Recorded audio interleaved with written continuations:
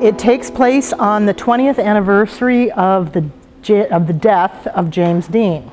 He died in a car crash on September 30th, 1955. He had just completed the movie Giant, which was filmed about 60 miles up the road from McCarthy, Texas, where this play is set. And it's set in the Five and Dime in McCarthy, which is a little dried up town, teeny little dried up town that's rapidly losing population. Hasn't rained here in 3 years. It's hotter than the devil. And but all the people who used to belong to a club called the Disciples of James Dean are returning for a reunion 20 years later on the anniversary of his death. That day in 1955, September 30th, was a big day in terms of all kinds of things that happened to the characters in this play that made them kind of who they are today.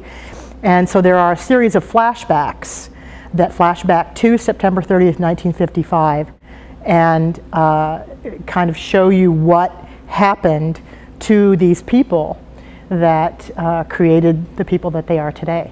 Probably the message to this show is that everyone who comes to terms with the real truth about themselves during the course of this play finds some redemption there.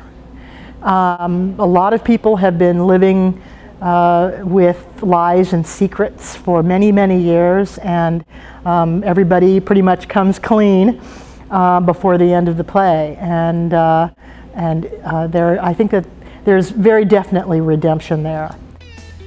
Come back to the Five and Dime Jimmy Dean opens September 9th and runs for 3 weekends. Friday and Saturday evening performances are at 7:30, and Sunday afternoon matinees begin at 2:30.